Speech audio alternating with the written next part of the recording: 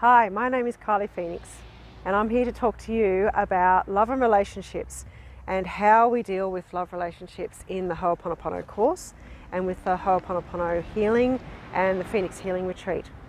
So you might be saying to yourself, how can I possibly ever be happy in my love relationship? Is the current relationship I'm in savable? Is it salvageable? Or if I do the healing, am I going to lose the person that I'm with and have to start all over again?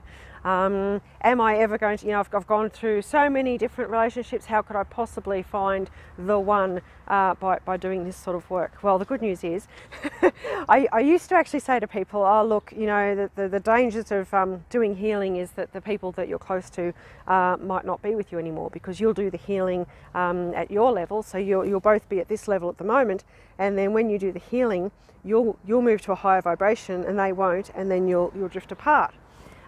But ever since discovering Ho'oponopono, I've been able to say to clients, well, actually, you can do the Ho'oponopono on yourself and them at the same time.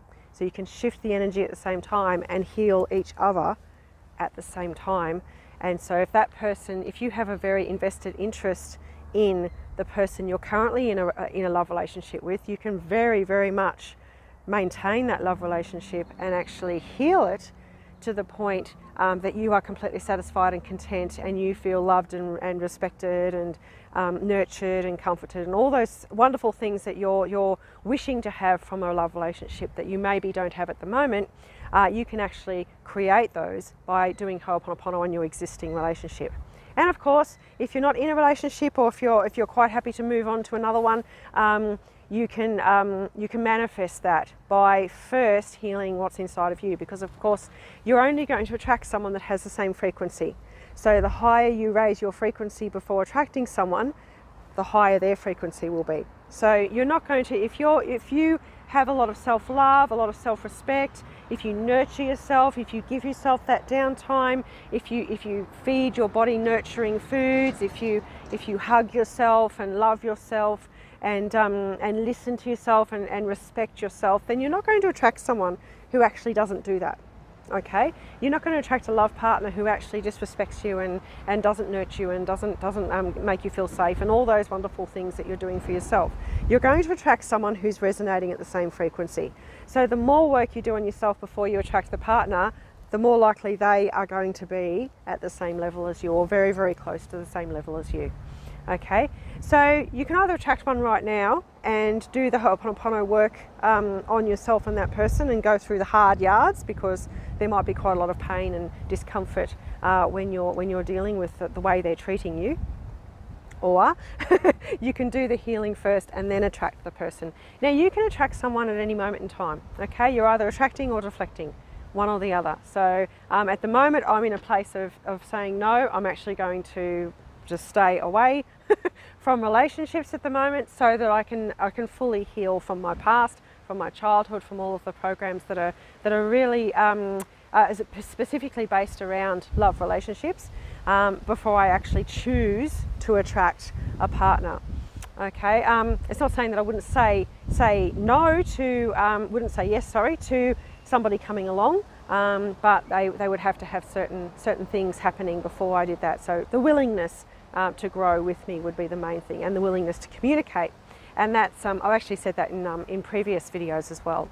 So it is absolutely possible to heal the relationship that you're currently in, and it's also possible to attract the kind of person that you are hoping for. So first of all, you can make yourself a list of the things that you would like in a partner. So what sort of things would you like them to be doing? Would they be nurturing you, making you feel safe? Would they be there for you? Would they be supporting you? How would they be supporting you? How would they love you? How would they show you that they love you? What kinds of things would you want to be doing together? What kind of person do you want them to be? So all of those things, and then we look at what the programming is behind that. Okay, so there's a whole sequence of programming that we do behind that, where I teach you how to do the data analysis on your relationship with love relationships, if that makes sense. And then we do the Ho'oponopono on those programs, so that you can actually shift those things that are standing in the way of you in a very nurturing and sustaining and satisfying love relationship. and then you're able to have that, whether it's with the person you're with at the moment or someone else. So as I said, you can actually do the Ho'oponopono on yourself and the other person at the same time. So you can raise the frequency of both of your energies at the same time. It's harder work when you're actually already in a relationship and you want to improve that relationship. You obviously, as I said, you're dealing with all of the stuff that's going on in that relationship, all of the possible abuse or neglect that you're currently experiencing. So it is easier if you're doing it solo, doing the healing solo, so then you will attract someone who's at the right level.